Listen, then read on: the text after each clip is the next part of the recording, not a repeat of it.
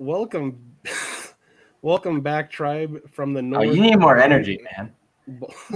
Sorry. Welcome back, tribe from the north, brave and bold, to the unofficial podcast of your Idaho Vandals and the Vandals Billions, whatever it is, of the Big Sky Podcast Network. I am your host, Martin Hughes, with Chris in the background and my guests, the Splash Sisters, Taylor Pierce and Mikayla Ferenz. Hello, everybody. Hello. This is exciting. We have the Splash Sisters on. Any more energy going? We got all-time Vandal greats on the show today. Probably our biggest interview we've had. This is awesome. Yeah. Thank you, guys. I'm honored. Yeah, I feel very honored. Yeah, just God, I know I'm excited about this. Martin has been trying to get this happening for a year and a half, so it's finally happening. I know we're excited. It's been whenever if they're doing this, I am wanting to be part of it. Exactly. When the Splash Sisters say yes, I'm going to be on. I don't care what day of the week I have to call. That's what it's been like for me. Yeah, Martin is probably not at. Took the whole day off work, I bet. We probably took the whole day off work, huh? No, I wish I could. Well, rightfully so. Taylor, Mikayla, what have you guys been up to? I mean, this pandemic of a summer that we've got going on here. Yeah. Well, we were supposed to be together playing in Australia right now. Yeah, that kind of went south. We're just hanging at home. We actually got to see each other for a couple weeks just recently. So we did get to see each other, which was nice. Mm-hmm. But yeah, we were both disappointed that we weren't getting to go to Australia. Hey, I was there. They actually was there. I never actually got for 4 months. It's winter down there, but it's not really winter though, right? It's still probably in the 70s. It's like a California winter, so it rains and it gets a little pretty chilly at night, in the 40s and stuff, but it doesn't get lower than that. So it wasn't bad. It rained a lot though by the time I left, which was, I didn't think I would mind it, but I did. Really. This episode is brought to you like every episode by who, Martin?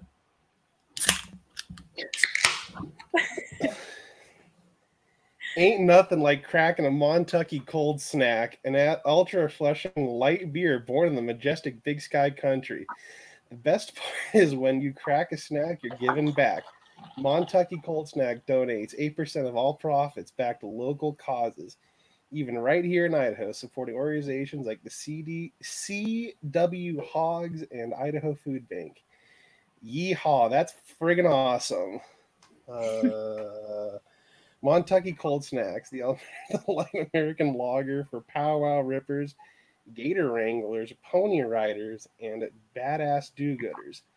Visit MontuckyColdSnacks.com today to find out how to get ya ass some snacks.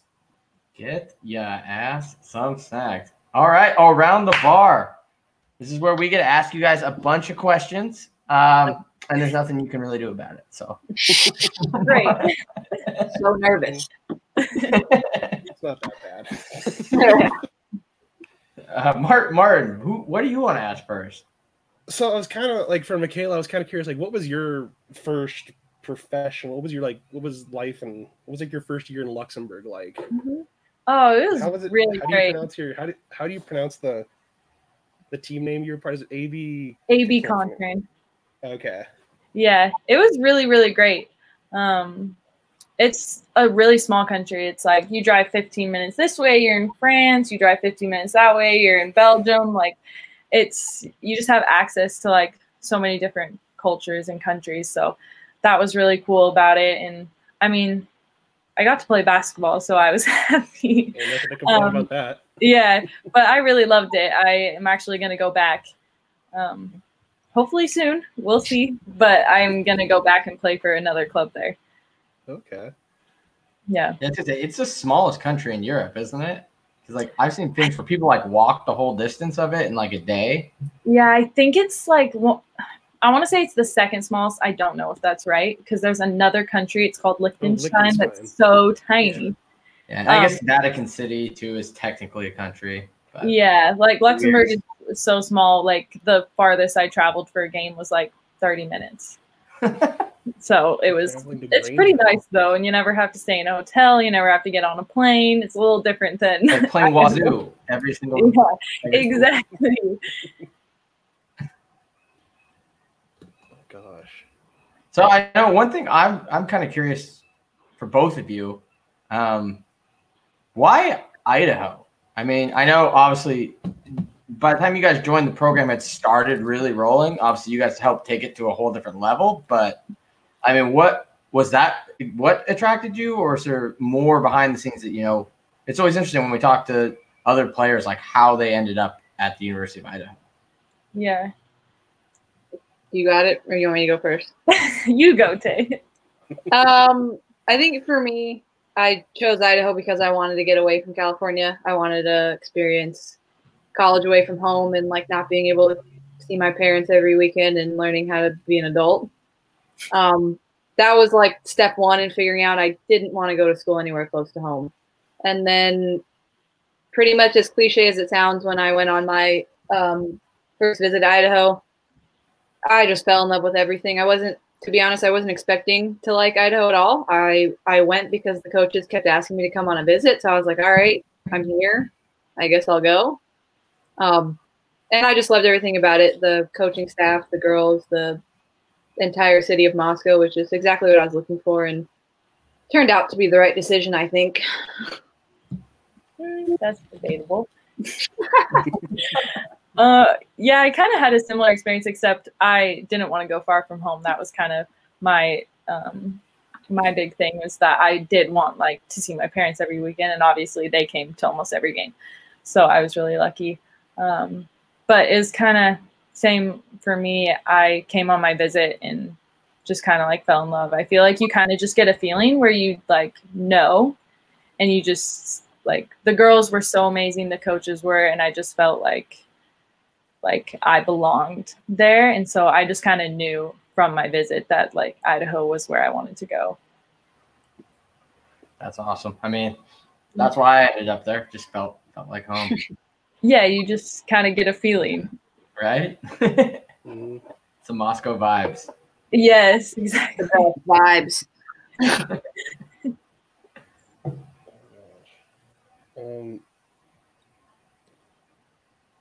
Kind of going backtrack, kind of piggybacking off the Moscow vibes thing. What is it you guys? What is it you miss most about Moscow? Or is there one particular thing about Moscow you miss?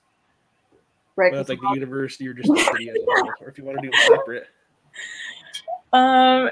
Yeah, I think like the food places. Obviously, like the people in the school and like basketball, like all of that, but just Moscow itself, like I think we just have so many good memories, like going out to eat and like, there's just huckleberry zucchini bread, like you can't get that anywhere else, and it's amazing. Yeah.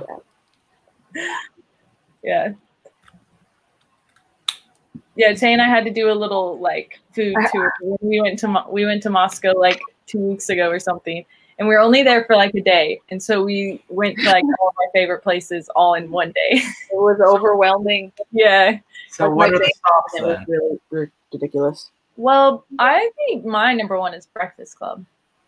Okay. Okay. What about you, Tay? This is such a hard question. I know. Well, obviously, if we could just divide it into like breakfast, lunch, and dinner, like I'm going to Breakfast Club for breakfast. If we're talking lunch, there's too many Gambino's in there for lunch. Where are we going for dinner? Lodgepole. Oh yeah. Okay. You don't hear that answer a lot. That's cool though. You should. It's so good. The pork chop, the I've pasta, been in the Moscow burger. for 8 years, and I've never been to Lodgepole. I kind of You're missing out. Tyler. I mean, it's on a college budget though. That is a hard place to go frequently. Yeah, it's a one-year thing. Yeah. Yeah, it is. It's when your parents come up and they want to You had a good game. Weekend or homecoming. Yeah. Look. That's awesome. So what's the order at the Breakfast Club then? You both were Breakfast Clubbers. Oh yeah. Well, we ate there Saturday mornings for our pregame meal every single Saturday morning. And kind of like the thing is you have to get the same order all 4 years. What worked? So I did. I did.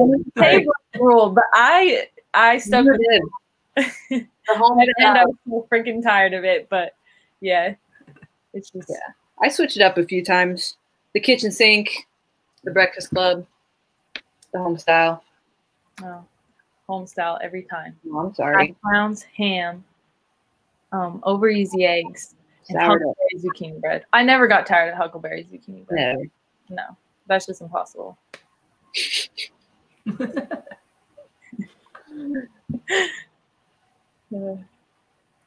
gosh.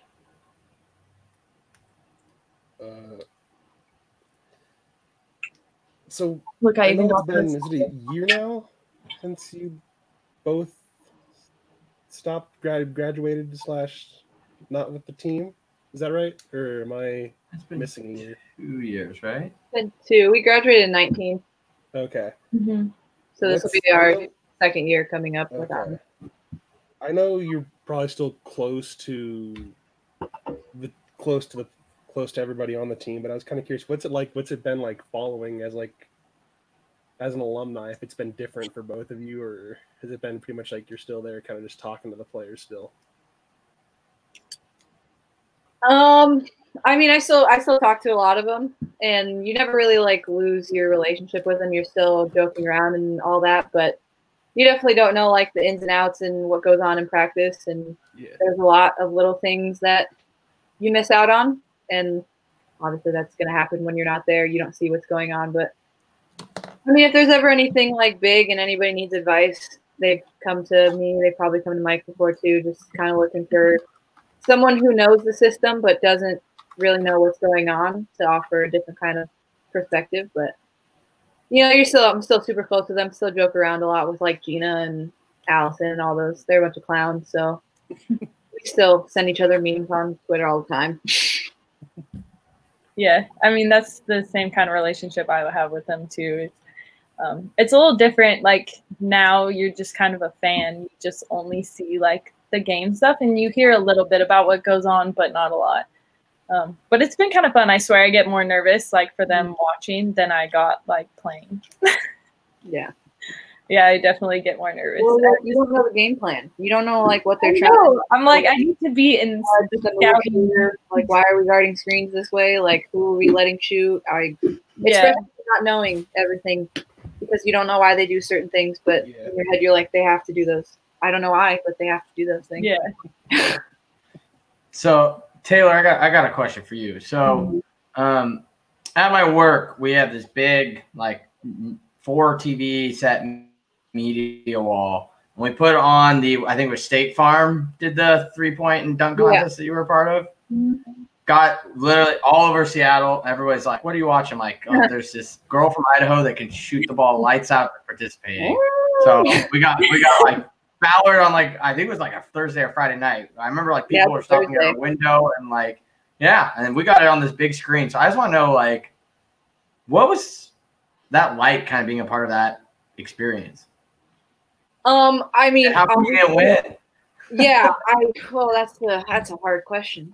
You let them win. We know. I picked up a little bit is what really happened. I mean, just the whole experience. I think there was only me and maybe one other girl that was from like a mid-major school. The rest of those girls were, you know, always on ESPN, always playing prime time, and they're really good players. And some play in the WNBA now, and it's like just to be recognized as one of the top shooters in the country, and then to kind of get like the world treatment and put you on a plane and, you know, pick you up in a nice black Escalade and drive you everywhere. It was a lot of fun. And then, you know, the environment was just unreal. You know, you play in a packed Target Center, and it's like I've never played with this many people in here. The crowd was great. The energy was great. I mean, obviously I wish it would have went a little better, but you know, it is what it is. I'm still pretty good, I think. But I mean, yeah, I mean, I sat there for about like an hour and a half cold, and then I was the first one to shoot. Not saying it's an excuse, but I definitely was a little cold. But I mean, so is everybody. So, yeah. But I had a blast. I mean, I think that would be pumped to lose in the first round and still like have the best time ever. You were dapping some people up too. I remember going. Oh yeah, yeah. I actually had to Mikayla how to dap people up. Yeah, I wanted to. Good thing they didn't invite me because I would have struggled. Yeah, no, you have to master the art of the dap before you. It's just you have to if you're a basketball player. That's why I taught her. Yeah, it's true. Tay came home and literally taught me after that practice.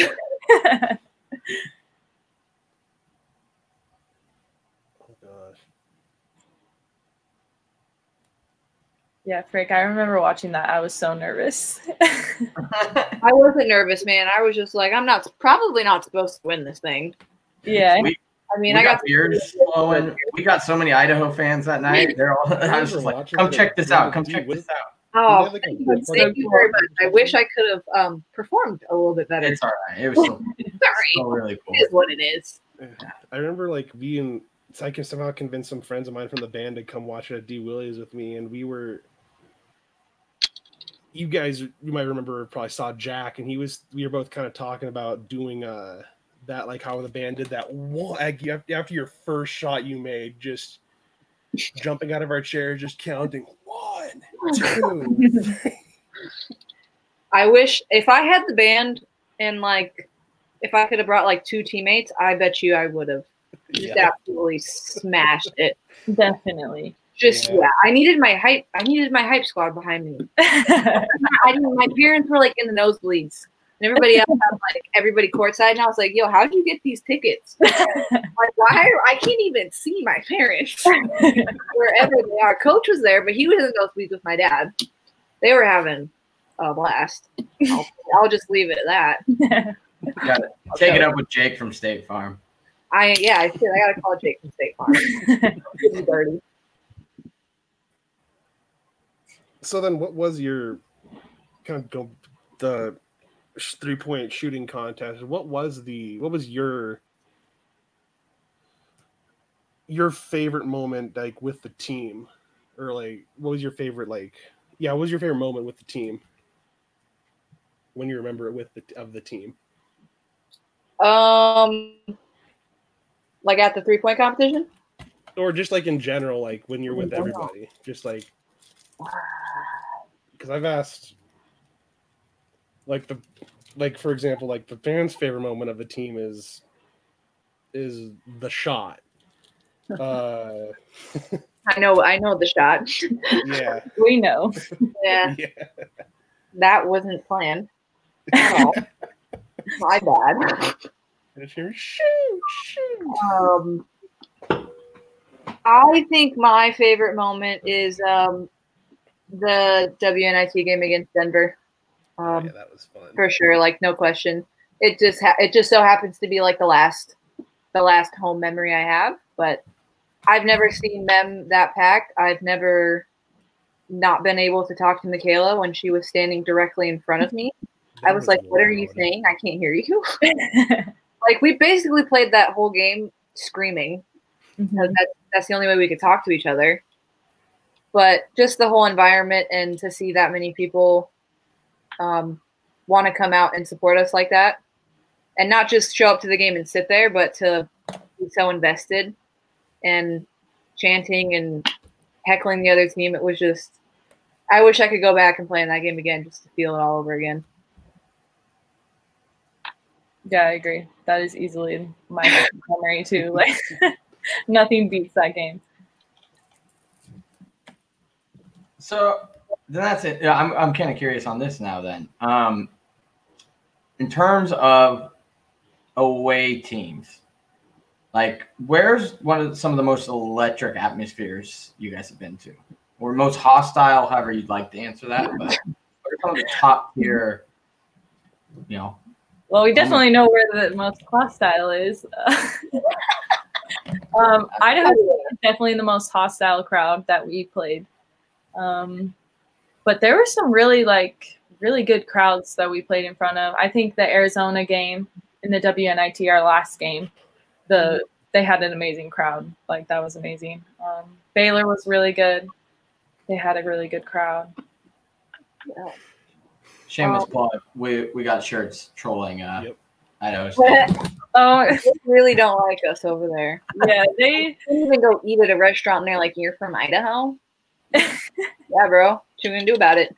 You know, when you beat them so much, you know, that's what happens. Yeah, no, they're always that place is always the packed gym. They always have a good crowd. They're always not afraid to let you know when you miss a shot.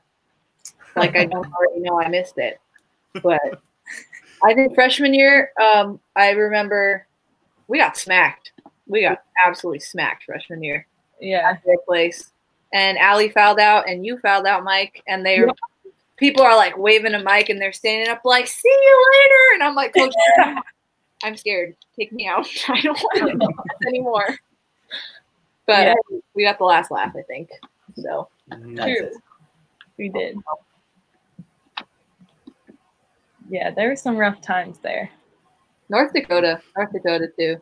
Yeah, they always have really good packs of Betty. Yeah. They had really good crowds. How are the and we Montana? never had there. Montana was always good, yeah. They didn't really say anything to us though. Yeah, I never heard anything from the fans there. No. But they always had a ton of people there. They were all there for the casual viewing experience, not attached. Yeah, they were always pretty chill. Yeah, no, I don't remember anybody saying anything to me. Yeah. Well, it's like the Splash Brothers, right? Like, people just buy the ticket to enjoy the show. That's what's happening. They knew you guys were in town. They were just there for us. Exactly what was happening. Like, I don't want to disrupt them. I want to watch them do what they do. I think we always played well, at Montana, so they never had anything to say. Mm-hmm. So I was like, what are you gonna do? I just hit 8 threes. You got something to say? Or no, they were just silence because Tay would pull up from the Grizzly and they would just I don't know what got into me there, but I was like, "Oh, you're gonna hands in my face? I'm gonna shoot it." You're guarding me really well. I'm gonna shoot it. Yeah, Montana. I was like, good defense. I shall pass. But Montana, I was just hucking it up there. If it goes in. That's what I did everywhere. Am I kidding?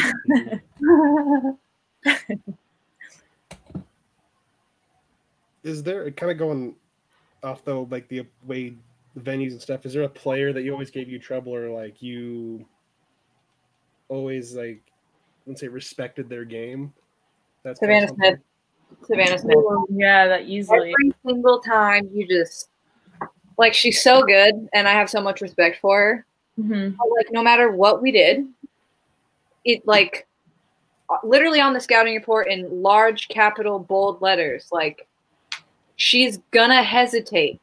She had the best hezzy you'll ever play against, and she would do it, and you're like, "Here it comes," and you bite every single time.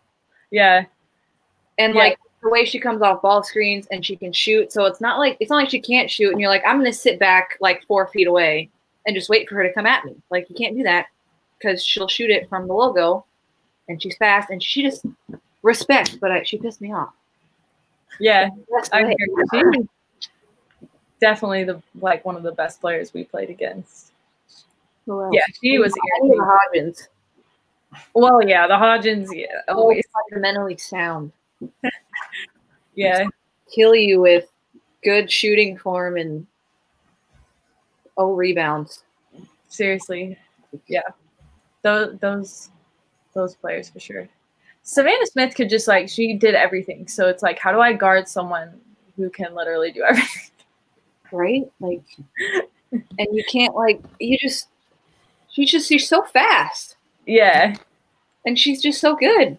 But you have to guard her close because she shoots. Yeah. I could find a player from any team that would just gave us problems, I think. There's always one. Yeah. You just hope that you do the game plan well and maybe they have a somewhat off night, but there's always someone that you just hope to God just misses. Just miss. Yeah. So you guys have kind of had the benefit of, I guess, because you guys are really our first outside of the football realm or general athletic department. You guys spent your whole time playing in the Big Sky. Mm-hmm. I'm kind of curious, where would you guys rank, like, who are our rivals and, like, who's number one and who's like, we consider them a rival, but, you know, that's probably the last team I would say I, like, actively circle on a calendar or anything like that. Mm-hmm. Yeah.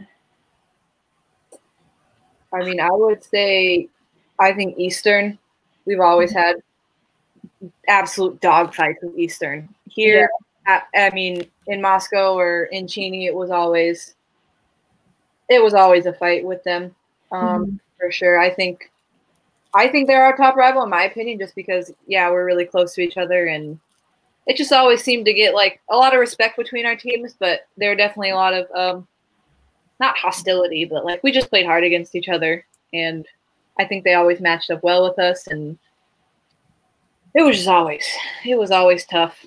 Super tough to get a win over in Cheney. Definitely. Yeah, I would agree. And I feel like we just played them so much more than any team because we met them in the tournament like almost every year, I swear. And then we met them in the postseason our sophomore year. And so they were just kind of like the team we could never get rid of. We played them 4 times sophomore year. Yeah. Well, time we were like, you got to be kidding me. Like, I know.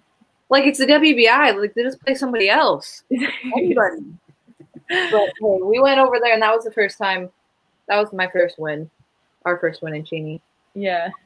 Yeah, that one felt good. I mean, I think Idaho State's a rival, too, just because you look at – I mean, Coach obviously used to coach there, and I don't think they really like that about him, which I don't know why.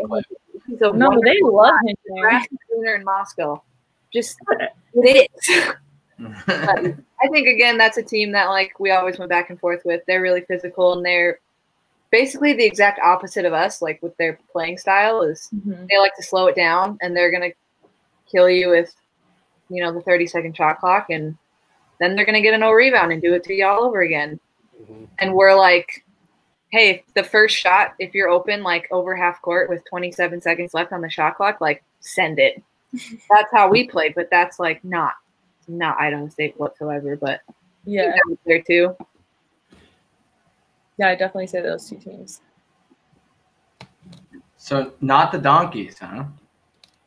Not. They don't even deserve consideration. Once, like, is it your? No. Good. That's what I want. They were scared to play us, to be honest. Yeah, I mean, you guys would have smoked them. That's why. Well, I mean, we played him senior year in Long Beach, and that was a high scoring game. For sure. Yeah. We were up there. I think, I mean, apologies. I didn't play very well that tournament. Mike you went off, dude. I didn't really pull my weight. I mean, I had 20 that game, but it was like, it wasn't a good 20. You know what I mean? Yeah. Like, I got 20 points off of, like, layups and free throws, and Mike had, like, 30 points in the first half, and I was like, you go. Down to the last, like, we were in it till the last, like, 30 seconds. Yeah. I really think we were, like, the better team. That was a bad tournament for us. Yeah, we did not play well that tournament. We lost both games. Yeah. But we scrimmaged them our freshman year. They were, like, our first kind of, like. Was our first one. Yeah. And we smacked them. Yeah, we totally smacked them, like, ran them out of the gym. So that's why they didn't want to play us. They didn't want to keep score, though. They didn't keep score when we were scrimmaging, but Ethan was keeping score on the end of the bench, and he was like, yeah, we won every game. I was like, that's like in youth sports. Everybody knew the score. You don't have to keep it. We know it. Yeah. I scored right here. You, clearly.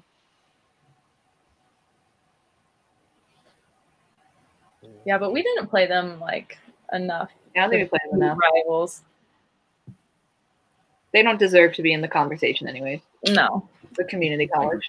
Yeah. Yes. Would you want to see kind of like the men's team, how they play WSC over Virginia? Would you like kind of see the same thing with them, or maybe not? I wish we would have played them. I wish all the smoke. All of it. I think that would have been so fun. I don't know why we don't play each other.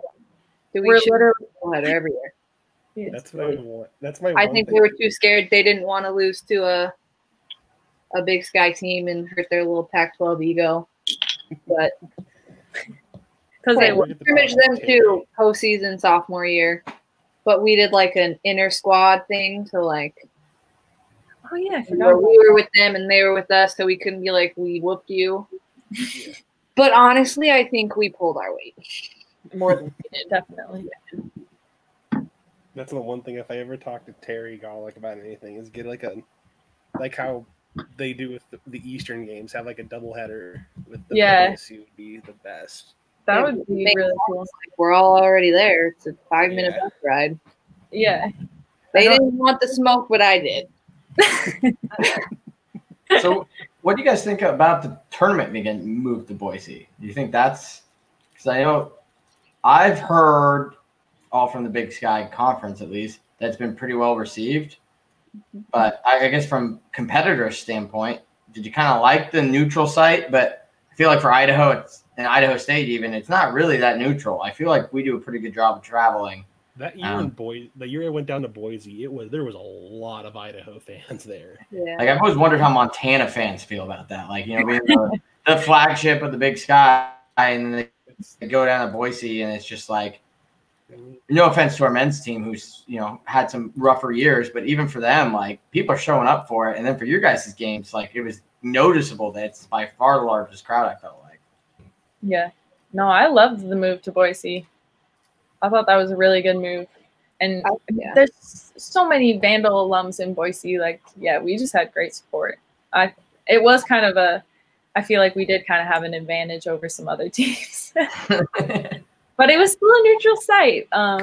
So it's not our fault that our fans travel and stuff. So we just have to face anyways. I think it's a quicker drive from Pocatello to Boise than Moscow. Mm-hmm. I mean, I think it's not mileage-wise, but yeah, it's so if anything, Idaho State has the biggest advantage. Seriously, yeah, they do. I mean, I think people complain. I mean, I think it was better than Reno because I think it was more central for like all the teams. Like I think no matter where you put it, somebody's going to have an advantage. Teams are going to have, you know, fans that travel better than others. Like there were never a lot of like NAU fans or Weber State fans, no matter where we were. If we were in Reno, if we were in Boise, it was all the same. Like the fans for certain teams always showed up and other fans didn't, and that's just how it is. But yeah, It is what it is. They can whine about it all they want. Mm-hmm. Yeah, to go play in Dahlberg for the whole tournament, that's definitely unfair. Yeah, right.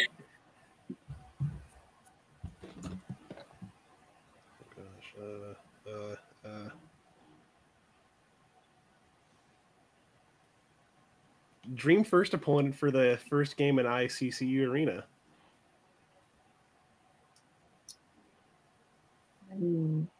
Is that thing ever going to get done? Supposedly, it looks. I mean, it opens, I think, January next year officially. I'll be there. So it won't be ready for the basketball season, but I think it's going to be done, and it'll be the next. So not this upcoming, but the 2022 season. Okay. Yeah, it's got the beams up. It's looking beautiful. You can see it. Yeah. You can actually picture it now instead of just seeing the empty grass field that it was. I mean, I think it'll be easy for Coach to get bigger name schools there, for sure. Mm-hmm. First of all, I don't get why people don't put it together in general that like you can fly to Moscow or fly into Pullman and you can play WSU and then you can play Idaho and there's your road trip for the week. Like, I don't know, we're not using our heads or something. There should be no reason why people don't want to take notes. That should be a pitch. It makes sense. Like you could stay at the same hotel and play two teams, and it would just do Thursday, Idaho Saturday. Boom. It makes sense. Yeah.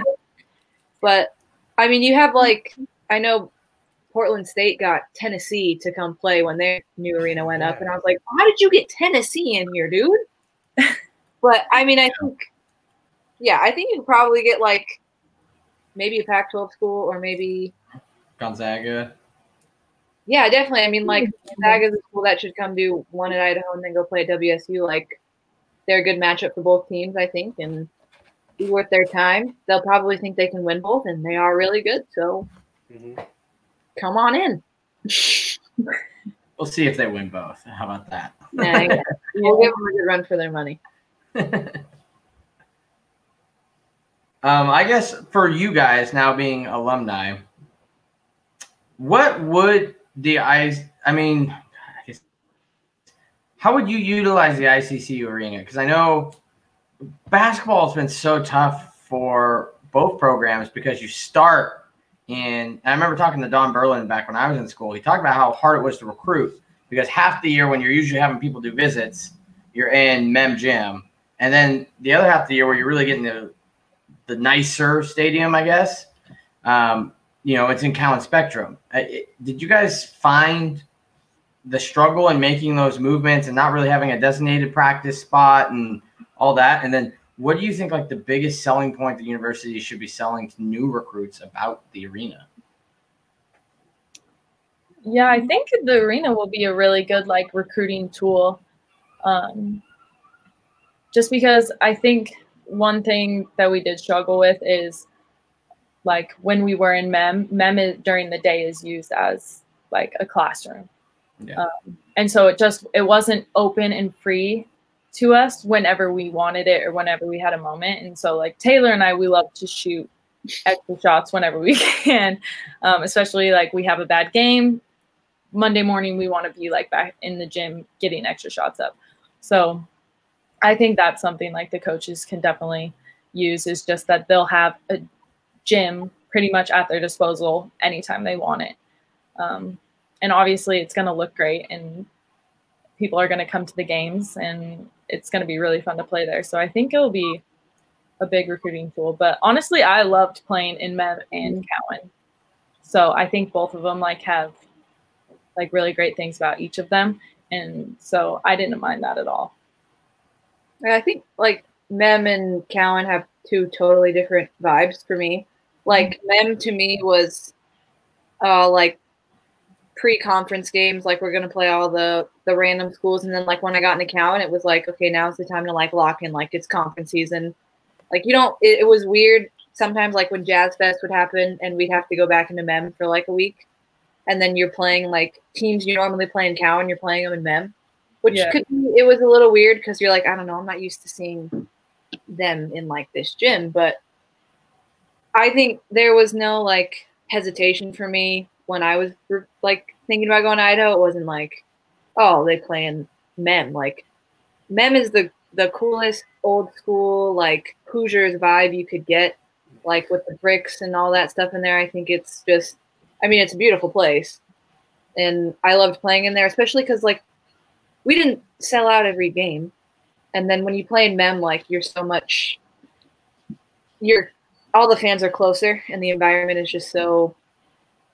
They're just closer to you. They're closer to the game. They can like hear everything. And the band is like right there. Yeah. So then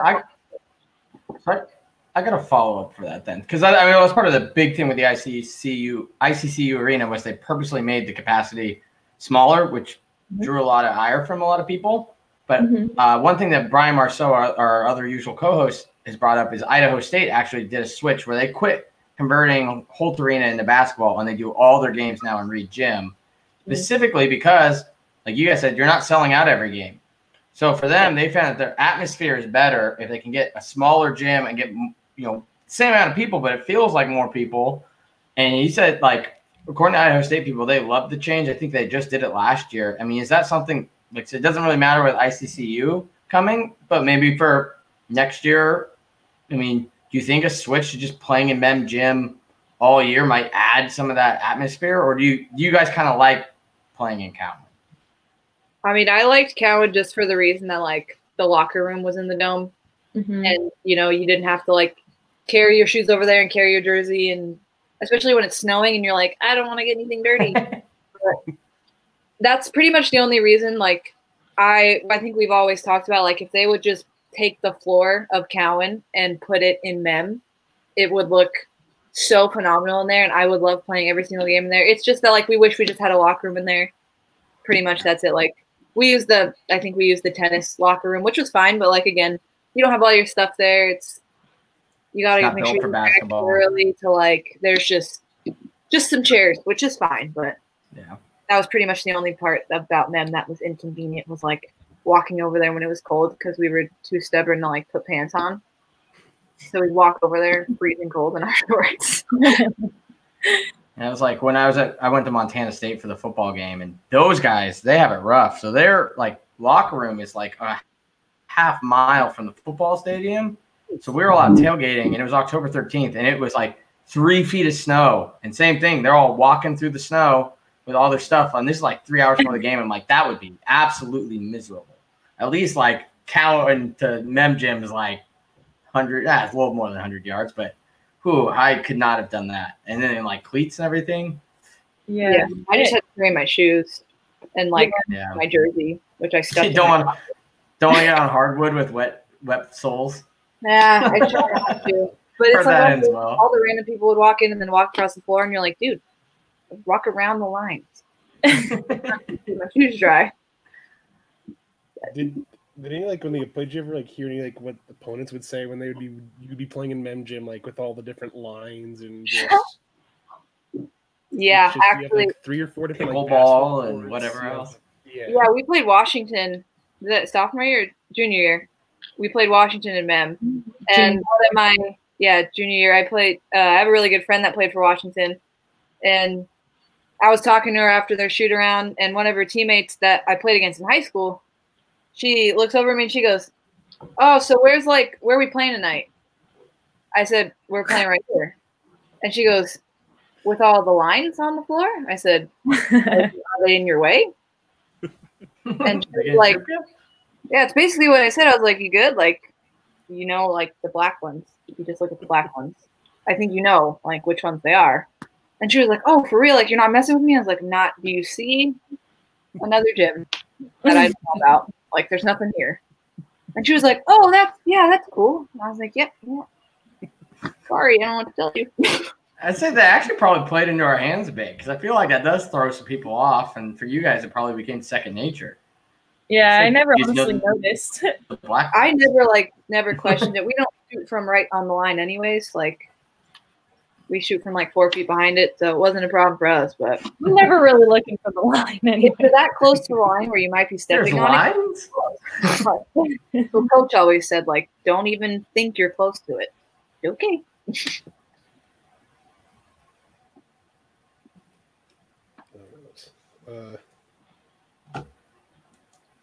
Chris, you got anything?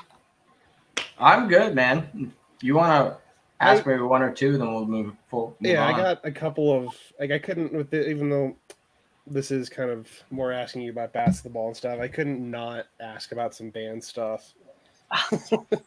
We love the band. We can talk about the band all day. That's great because it gives me an idea for something. Then. Taylor, I know you asked this for the Getting Ice segment that I did for the band last fall, but I was kind of curious, what is some of both of your favorite heckles that the band did? Your mother is a Vandal fan. Yeah. One. That always made me laugh. What else? You used to yell Starbucks when we played North Dakota because their jerseys were green, and I thought that was really funny. It took me a minute. I was at the free throw, and I was like, why are they yelling Starbucks? And then I looked at their jerseys, and I was like, oh, I get it. What else? The Power of Potatoes. Yep, that's classic. That's a classic. That one came up, I think, in a game against Montana. Like our director at like I think it was against Idaho State in 2016. He started it, and we were like, he had to come up with something, so we started using Power of Potatoes or something. It might have been that or a Montana game. He started one of my favorites. That, and it just stuck. What else? There's that one, I don't know her name, but she has like the most distinct yell that Oh, Jaylyn! Oh, yes! That and yell. Like I know it's coming, so I'm good. But like people at the free throw line, they're just not ready. Like you guys will be yelling, and then she'll just jump in right when they're about to shoot, and I'm like, dude, you got some lungs. Oh, that was fun. I think she read a book one time too, like Green Eggs. Yeah. Yes, I remember. I remember. I was the only thing I listened to in the games was the band. Like, I never really heard the fans, but I heard you guys. Yeah, same.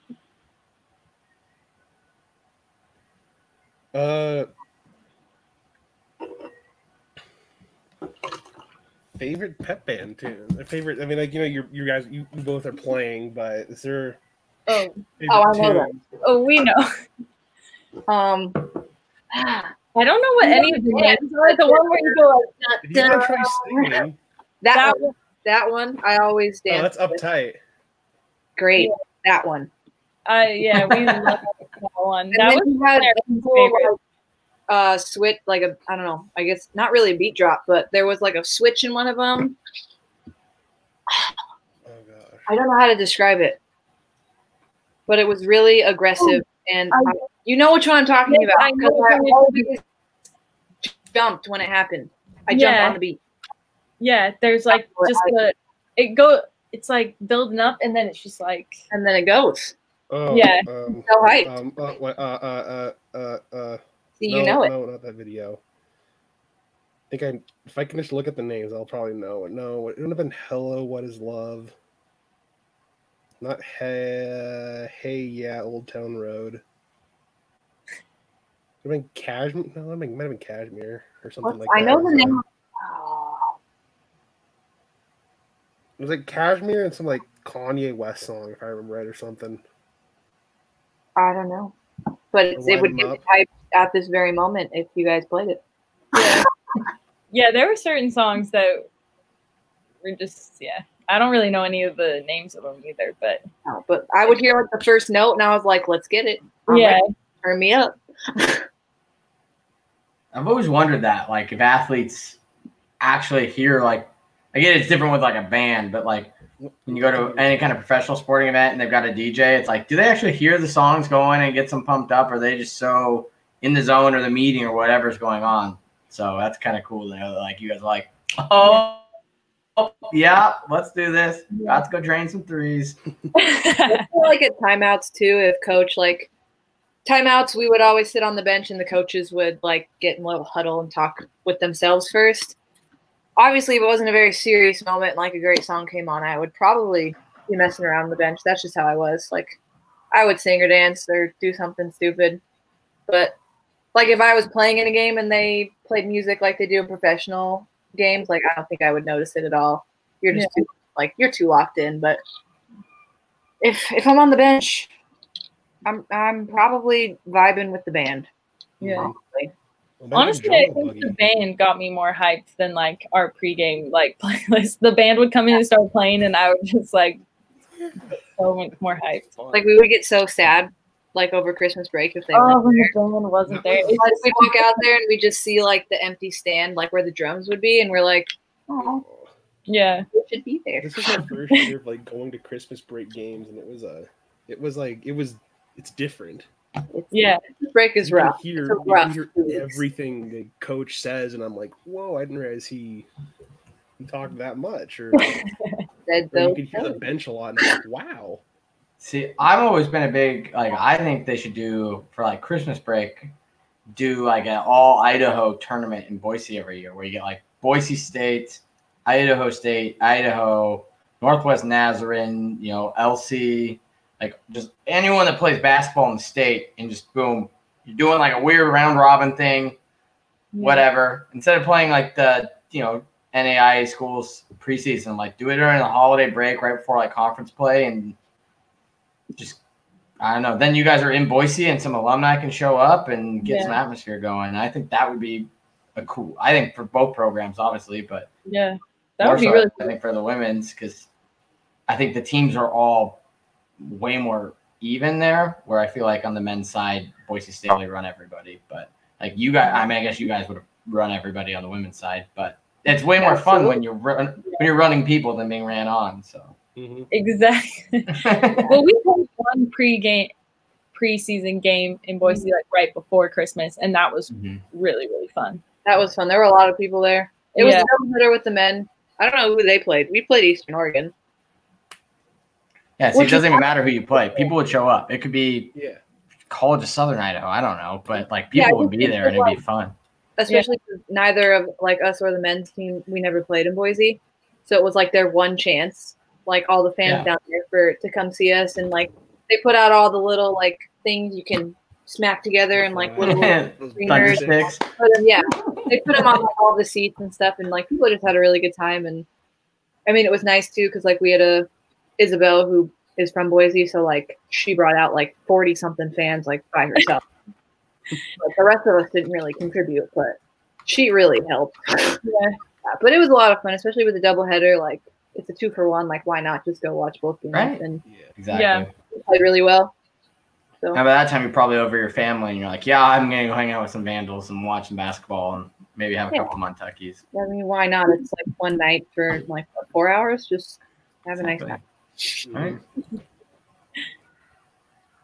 Plus, I love it when we have Vandal events down there because we just take over the freaking town. It's so good. I love it because all the Boise ugly blue can just get run over by the black. Yeah, we're right there with you. Gold's a better color than blue or orange. Blue and orange. Like, whose idea was that? Gold. It's like every school should have gold. It's literally the most awesome color. Or just black. Like, what are we doing? Black and blue, black and orange. Right. Yeah. Not blue and orange. Not blue and orange. Yeah, throw black in anything, it makes it better. Yeah, they should have gone black and orange or black and blue. Better. Do you kind of like? All right, Martin. You got any last follow-up questions, or are we getting into the tricky part? Do you, speaking of colors, like thing, but do you like the rebrand that they were doing with the University of Athletics, or do you like the old kind of that Vegas gold, whatever it's called? I mean, I kind of like the old gold just because that's what we like had from. It's what's in the jerseys I have behind me. Yeah, so like that's what we kind of came in with, and pretty much all of our clothes have that gold on it. So personally, I like that one better just because of the like sentimental part of it. But I see some of the gear, and I'm like, okay, actually, that new gold looks good. So yeah. I think at first, like, I still prefer the old gold. I think I just like how it's a little bit more muted, and like it's not so like in your face bright. But it's also gold. Like Mike said, yeah.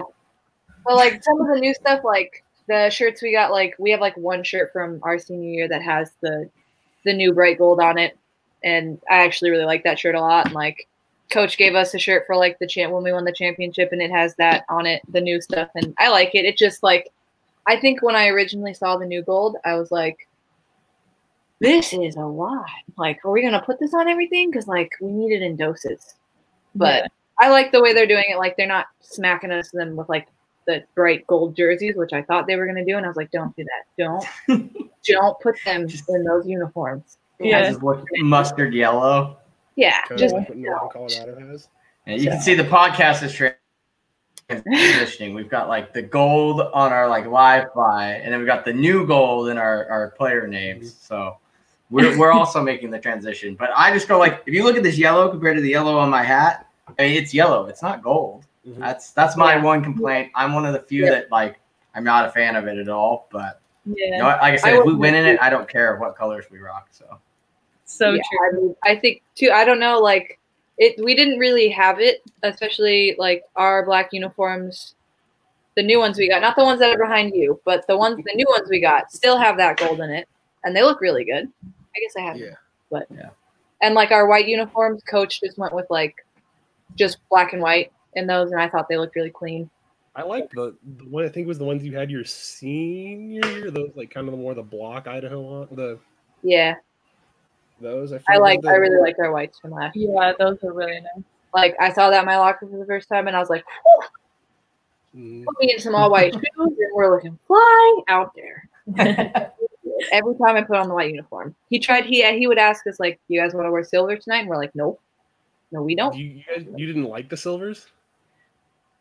I just like the white more. Yeah, same. I didn't mind the silvers, but like the whites, just they looked so clean. Yeah. Mhm.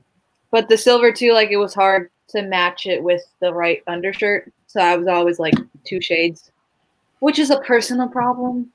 That's why I didn't like this. We started wearing undershirts, and like other people started wearing undershirts, so it wasn't just me. I was like, if we could just match them up like the right way, I wouldn't mind. But I did. Okay, and now going on to the final segment, getting ice, which is you can ask me and Chris any question you want. It can be Idaho related, it can be whatever you want. But to give you some time to think about some questions, have your summer plans been canceled? Are you having a hard time finding a backup plan? Well, don't fret and don't look too far away. There are amazing options right out your back door that offer the ultimate mix of fun and adventure. Venture into the largest protected wilderness in the continental United States for the ultimate form of social distancing. Hughes River Expeditions has a fun first-class trips on rivers in the West since 1976. Enjoy a multi-day trip down the middle fork of the Salmon River Canyons, the Selway, or even special trips like the one to see the Perside meteor shower. Camp on pristine beaches, hike amazing trails, spot wildlife, and soak in beautiful natural hot springs. Take in the history along the river. Take in the history along the river. Fish some of the most remote stretches of river in the lower 48. Let Hughes River Expeditions handle everything else. Hughes River Expeditions is Vandal owned and operated, and is ready to take you on a vacation of a lifetime. HRE is booking trips now through 2023. Wow, that's far. Don't miss out on a once-in-a-lifetime trip right here in the Gem State. You can check them out at hughesriver.com or give them a call at the HRE office. What are you waiting for? Find out what it's like to grab a paddle, catch dinner, and ride the bull on the world-class rivers right here in the Gem State.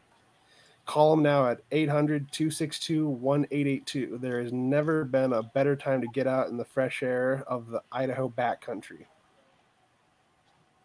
Nice work. Getting ice. So Martin kind of covered it. Yeah, you guys can ask any question. It doesn't have to be sports related, or it can be. Time, I can think of one too if you need more time. Oh, I'm ready. Okay. Hopefully this isn't bad to ask, but I want to ask about the band because we obviously we love the band. I can talk about the band all day. Like the band is the best. Like okay. Anyways, to my question. What team is the band's favorite? Like what games do you guys enjoy the most, or is it kind of different for everyone? It's kind of a different for everyone. It's kind of, I enjoyed them all. It's kind of, I hate to say it like that, but Idaho State, if I had to pick one, I'd say Idaho State, because it's in Idaho and there's so much Idaho stuff you can say, you can use the flagship or land grant chant a lot more you could against any other one. Yeah. Even though they are, it's kind of, I didn't like it as much towards the end of my time in the band, but one of my favorite people liked it was the thing with when you're playing Boise State would be you say Boise's not a state, and as a joke we'd kind of maybe chant Idaho's not a state once or twice to kind of see if we could get a reaction out of them. Never worked, but it was kind of a funny joke. And just kind of go off of that, kind of play off the flagship land grant and that kind of stuff. So do you have a favorite team wins basketball? Subtle. As far as what do you mean? What team do you like to play for the most? Like the men's or the volleyball? Oh, the men's or women's team? Yeah, just any football. Oh, Oh, it's the women's team, hands down. I love the marching band, but like playing for you, like after it all, for me, it all comes back to one fateful night in Waco. Just kind of, that's where it kind of like, I kind of said, like, I just love to play for the women's team. Like that, it's always the best. Good to hear. That's the answer I wanted. Good answer. I guess we've talked about our favorite songs, but what was your favorite song to play like at our games? I had a couple. It was Uptight, like the horn moves that you both of you could do. We could do. I did Jungle Boogie. Well, actually 3. Uptight, Jungle Boogie, which you probably know Jack the Dancing Man. I would always occasionally try and get him on my shoulders, and he would do his scream with that.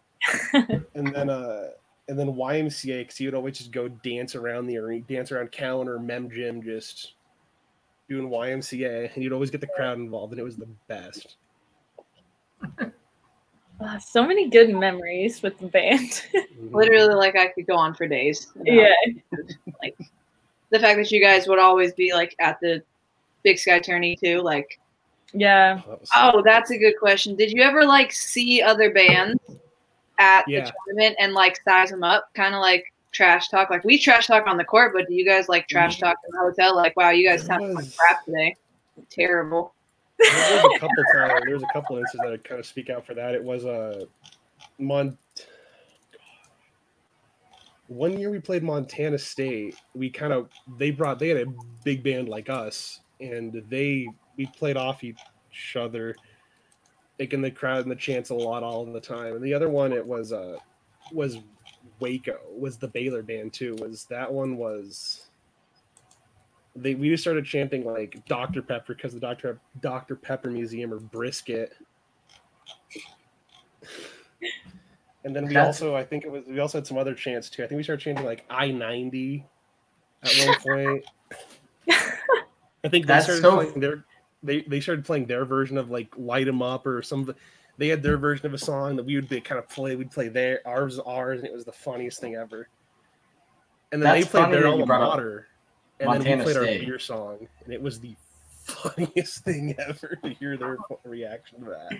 I think I was just watching a replay of like the Montana State game on Pluto the other day, and it was like you could tell like we just won and like everybody was going off and each team plays the fight song, and Montana State like started their fight song, and then like within 5 seconds you guys just started playing over them, and it was so much louder.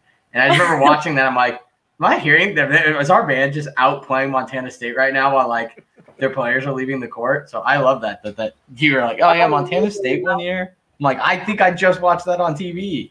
That's one of my favorite. I vividly remember like going through like whatever, high-fiving everybody, and then they were playing, Montana State started playing their fight song, and I was like, did we not just win the game? Like, are you confused? Like, man, you go second. It's one of those kind of like weird, like our director made like the respect thing. Like, you gotta let them play theirs, and then you play ours, and then we play our beer song on top of that. I was annoyed because I was like, you're playing it like you just won. Like, go home, get on your plane. That's me. I talk a lot of smack, obviously. I talked a lot of smack before you guys. Like, I'd see other bands in the hotel and be like, you're kind of rough out there. Better bring it today, fellas. Yeah. Our band's really good. Like, what do you got over there? Mm-hmm. Yeah, it was so like obvious that our band was the best, and I just felt like so good about myself. Oh yeah, like our band is so much better. That's our band. Yeah, like they would come in with like 10 people, and I was like, "Where's your band? Like, who are these guys? You only got like 5 people over there, dude. Like, look at ours." I remember talking with our director, and he would bring the limit he could bring of each instrument, or just the max he was allowed to bring. He would bring them at every game. I love it. Bring him to to Reno, Boise, even though Big Sky people, if you're watching, I paid for my tickets, but I got in with the band entrance from the year in Boise that one year. I got in with them. Like Idaho brings the most they can get. Yeah. Thank you. You're going all the way out there. You might as well. Mm-hmm. Like true. You guys legitimately, like, I'm not just saying that because you're our band, but like you guys always actually sounded better than everybody else. No, Like they would, when I'm like, dude, shh, you're not good. Yeah, because they would let the bands like take turns, and I was just like, ugh. Turn it off. Like our band plays this song better, so like let's just let them do it. Take it off. That's cool, but just let our guys handle it. All right. Yeah. You guys play the triangle over there and just play along with our band. I think there was a band that actually had a triangle too, and we like that actually brought one to Reno one year.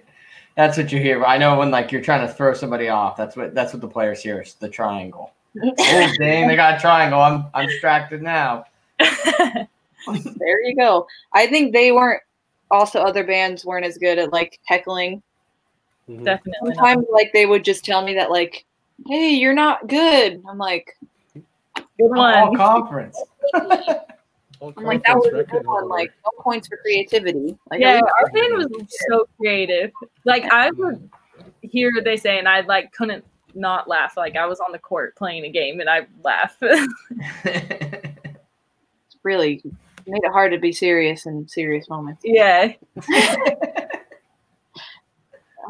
What else? What else do I have to ask? Chris, you got anything?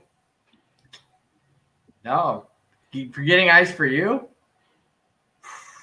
I wasn't thinking. I can't think of one. Maybe next time. I got one. Okay.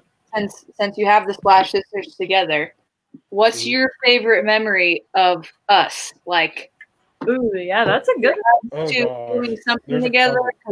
We did a lot together, but like, or individuals, doesn't matter. Free range. Here you go. Oh gosh, I remember.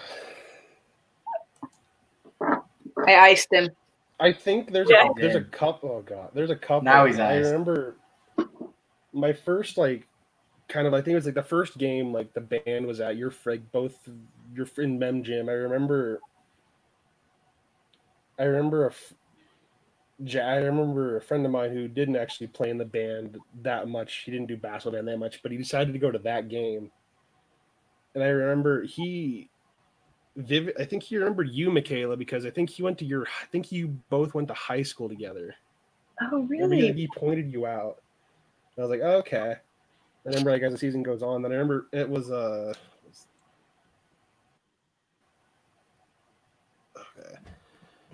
I remember like for it it gets said a lot, Taylor, but I think the first memory for you is the shot. Like that's everyone's first memory of me. Yeah. It's legendary. I remember after the team came in to the band hangout room in Waco, like it was like right after the game, after we had Vitex, whatever it was in Waco. We got cake or something, did the fight sign. I remember a couple others kind of. Ethan took a picture of the kiddie pool, and then we talked. I don't know if I could say that without like violations or anything. Like, I remember we talked about that, and then I just remember that like that night, just like the fight, like everything about that night, just a fight song, everything. Yeah, it's kind of a long, spewed out answer, but That's a good memory though. Mm-hmm. Waco was nuts. I also remember like somebody tripped on. No, that wasn't me. Somebody nearly tripped over one of the players. I can't remember who it was. One heck of a night. Yeah. I was in the lobby for most of that night, and then I went to my room. It was a good night. I do remember I had this memory from the band in Reno freshman year. Mm-hmm. I was walking by myself. I was going back to my room. We roomed together, Mike, freshman year. Oh, I wasn't with you for this one. I was walking back to my hotel room, like, by myself, and, like, one of the band kids, like, turned the corner and saw me. And they were, like, so excited to see me. And I was like, what's up? All right. And he was carrying, like, a six-pack. Oh, that might have been me. I don't I don't know if it was you. I can't remember. All I know is that you were like, hey, yeah, someone was like, we're a bunch of the band kids, like, we're in a room over here, like, you want to come have a drink? And I was like, I was like, I'm only 18, first of all. Second of all, I have a game tomorrow, so thank you. I was really, like, I totally would if this was, like, the end of my senior year or something, but I was like, don't really think that works out with the game plan for tomorrow. Want to stay on the court and perform. Yeah, but it was so funny because I was like, that was my first like memory of the band being like, hey, those guys are so cool. Like, yep. I don't know why there's like this stigma about like band kids being weird, but like you guys are actually the night with a party at every single party, like anywhere I ever went. But that's one of my favorite band stories because I was like, I literally have a game tomorrow. I can't do this. I know the band. No one loves their band like Idaho. That reminds me of my freshman year. We have a band seminar called Freshman Seminar, and someone invited the soccer team, and they actually showed up the day before a game. We were like, "What the?" The soccer team goes hard. Yeah. I love them. Kind of moving things along from my getting iced. If you were in the band, what instrument would you play?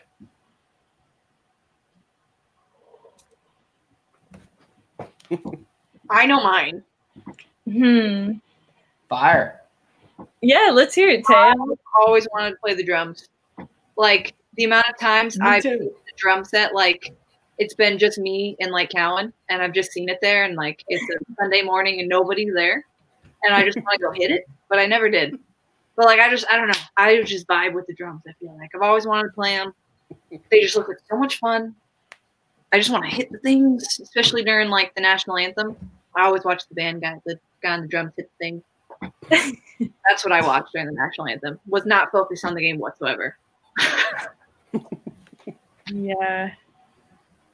I feel like drums would be fun, but I think I would want to be like one of the wind instruments or something because like the dancing and the moves you just look like you're having so much fun.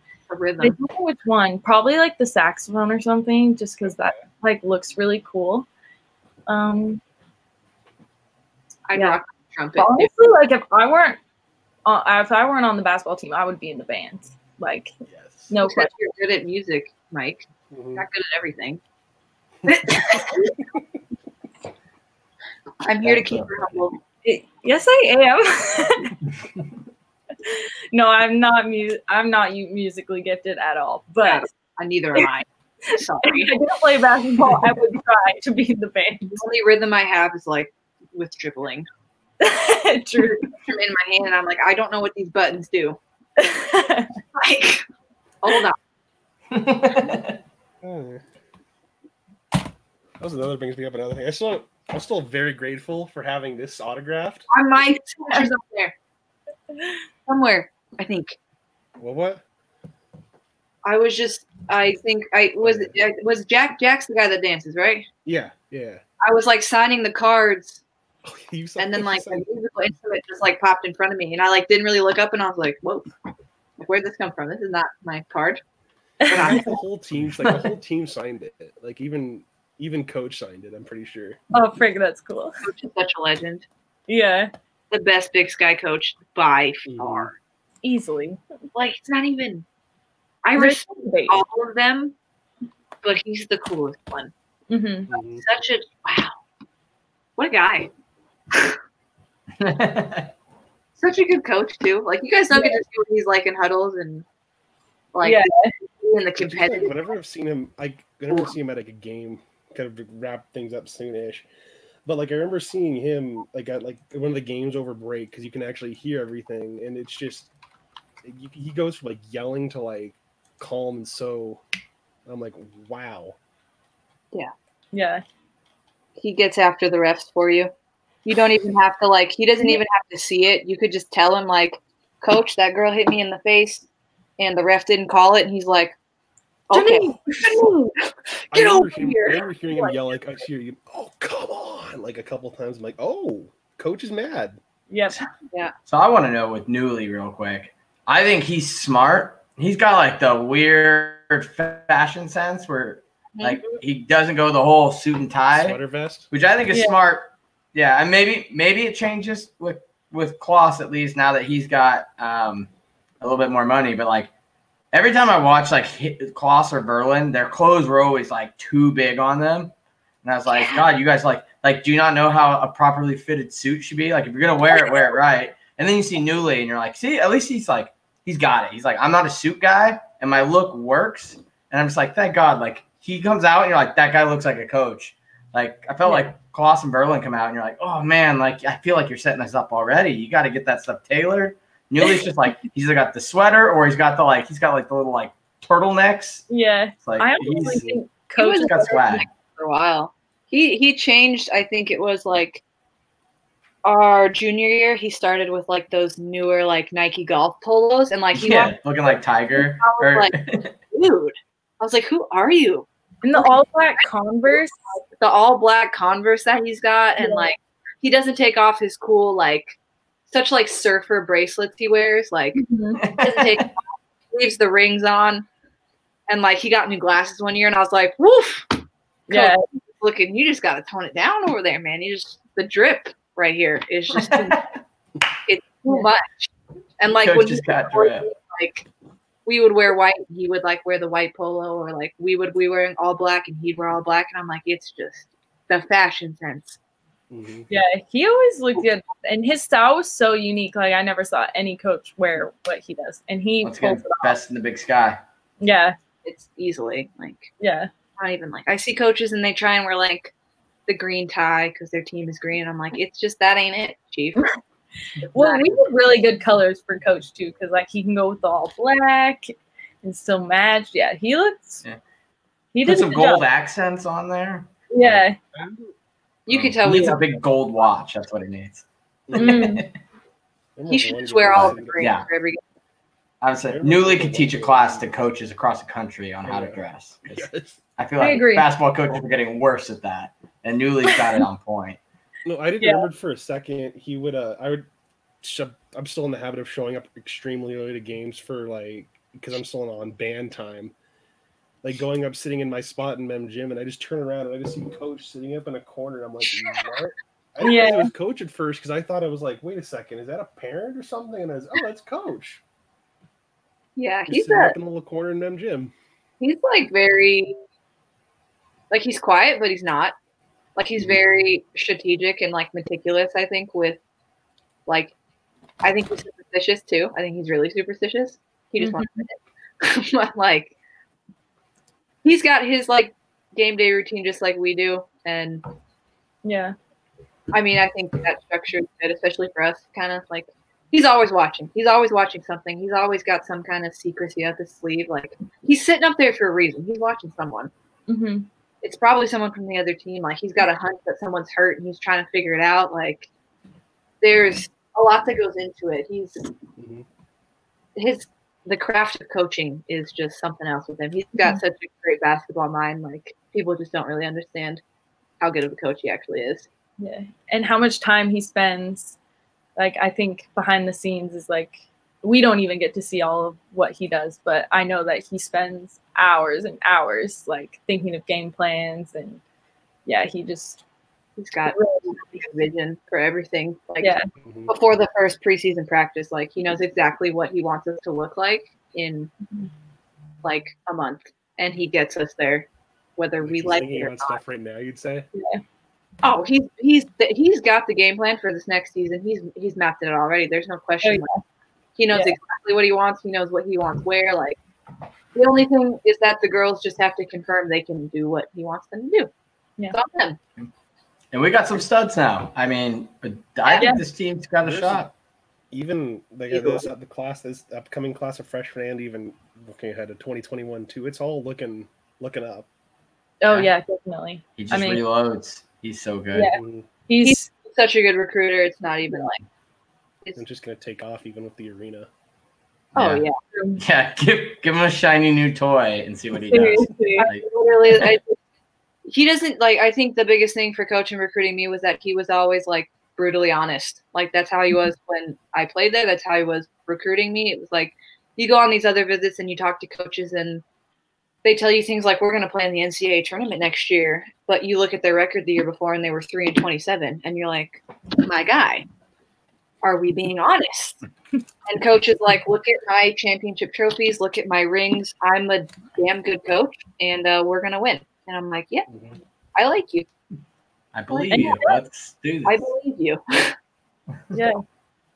He's just good. The whole coaching staff, like, they each bring something different to the table with how they talk to recruits. And, like, it's their little system. Whatever they got cooking in coach's office is good. It's good. All right. Well, time to get into closing the bar. We want to thank the Splash Sisters for joining us. Taylor, Mikayla, I mean, honestly, pleasure.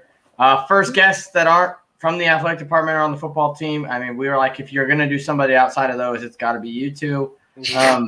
So let the people know what's going on in your lives and how they can get in touch with you if they want. How they can follow along. Or if you want them to. Better question. Yeah. How can they keep in touch? How can they, if they wanted to, like, how could they follow along with, like, if they wanted to follow your pro career in Europe or Australia, where could they do that too? Yeah. Well, for me, I'm going to be leaving for Europe in a week. So they can follow me. I know my club has a Facebook page. It's not always in English, but you might be able to translate it. I know I saw, like, I kind of followed your, like, in like Eurobasket.com or something like that. Yeah, Eurobasket is, like, if you just go to Eurobasket and type in my name, like, everything will pop up. So that's a great start. And it's in English, so even better. Yeah, so I would definitely go to Eurobasket. They'll have all the games, updates, stuff like that. Yeah, I don't have anything in the works right now. I don't have any, like, contracts or anything going on, like, for Europe this season. It's obviously a weird, like, this whole year's just been really weird. So I'm hoping to go back to Australia, and I mean, you can follow me on Instagram or Twitter. Obviously, I don't post a lot on either of them, but when big things happen, I do. And then, I mean, like, I'm thinking, obviously, me and Mike will hopefully go back to Australia and play in, like, the NBL one, and they have Instagram, Twitter pages. They're really good about posting all sorts of stuff, and all the teams have Instagram pages, so there's always a way to find out where we are. But probably if you just follow us, honestly, we post when good things happen. Yeah, whenever we're together, we're posting. So if you want to see pictures of us, follow us on Instagram. All right. Well, once again, we want to thank you guys for coming on. It's been awesome. I know it's something that a lot of our listeners have wanted for a while, so I'm glad we were able to do it. A blessing in disguise from COVID. It gave us time to get a lot of Vandals on. So hopefully all you guys out there that are listening that enjoyed this, enjoyed Max Ford, enjoyed Kristen Armstrong. Let us know who else you want to hear from. It's been nice getting in touch with Vandals. Make sure you follow us at Tubs at the Club on Instagram and Twitter. You can also follow us at make sure you follow Big Sky Podcast Network. That's at Big Sky Podcast on Twitter to follow all the BSPN happenings. That's all we got for you guys. So we want to thank everybody for tuning in. And Martin, I'll let you say the magic words. And now it's time for the best band in all the land to play us out with the beer song. Go Vandals.